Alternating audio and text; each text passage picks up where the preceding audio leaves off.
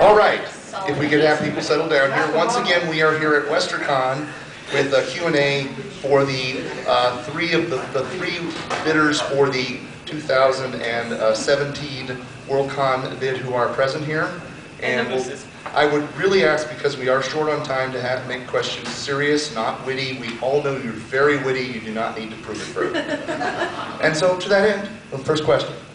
Warren, I heard you say you had more than enough rooms, and then I saw a number on your slide that said 1,100 rooms. Given statistics for recent Worldcons, are you thinking that most people would stay away from Washington, D.C.? Okay, the question was about Washington, D.C.'s room commitments and whether the 1,100 committed rooms are considered sufficient. I also mentioned we are negotiating and getting close to finish with an overflow hotel across the street, the Omni Shoreham, which has, what, around 800 rooms in the building. I don't know how many of those we're going to use, but there were 1,500 rooms, there were about 1,300 rooms used in San Antonio. Chi-Con's a bad one to look at because Chicago numbers are always very high, but we believe that somewhere in the range of 1,500 to 1,800 rooms would be sufficient to host a Worldcon in Washington, D.C. And we believe we could get up to 19 in those two hotels. Overflow plan, should you be phenomenally successful? Can I repeat the question? Okay, so the repeat question is, do we have a plan to go even further? We are on the Red Line. The Red Line stop is directly across the street from the hotel. You can access a lot of other hotels that way.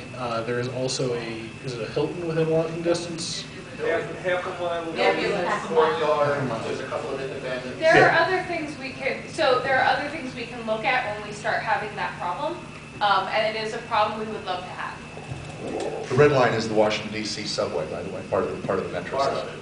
Part like metro system. Yeah, it's a metro. Okay. Other questions of the bidders, Linda? What is the weather like in your cities? All right, this is the weather question. We've discussed it. We actually was answered earlier in the Q&A, but I'll go from here this direction. No, Kansas City was answered. Kansas City answered, so we'll start down here. Highs about 72 Fahrenheit, lows overnight about 55, 17 hours of daylight. Humidity? I don't have the humidity numbers off the top of my head. It's Finland. I don't think it's that humid. Check with me at the fan table afterwards and I'll confirm. But it's surrounded by water. It's not that hot. For Montreal for the Labor Day, for Montreal for the Labor Day weekend, the averages are usually low 70s, upper 60s, and the lows during the nights are really 60s, high 50s. It's DC. It's going to be fairly warm. You're looking at highs probably in the mid-80s and lows down in the upper 60s. However, we are bidding a single facility for a reason. You will not have to go outside if you're in the main hotel. Any more questions of the bidders?